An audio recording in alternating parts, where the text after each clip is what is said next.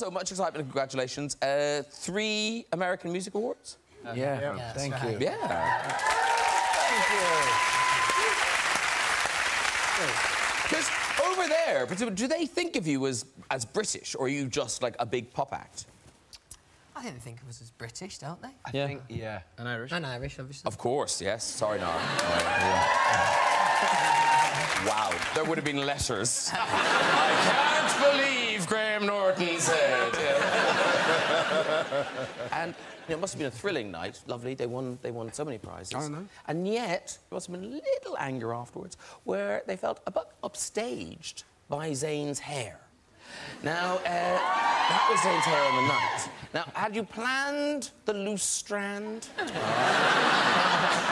No, it kind of just fell that way. Just fell that way. Yeah. I mean, it looks lovely, Zayns. It looks lovely. I think it works. But Twitter sphere meltdown about this hair. Here's just a selection of some of the tweets that they... Zayn's single strand of hair is prettier than my entire face! We haven't seen the person. It could be true. Here's another one. Zayn's hair is the reason for my tears. What's next? What's that? Oh, I love this. Zayn's hair tonight is why I still believe in miracles. And then this is genius. This is someone was just so moved, all they could tweet was this. I want to strangle myself!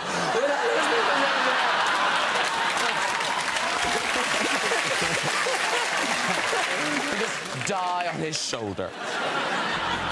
The Graham Norton Show, all new, Saturday at 10, only on BBC America.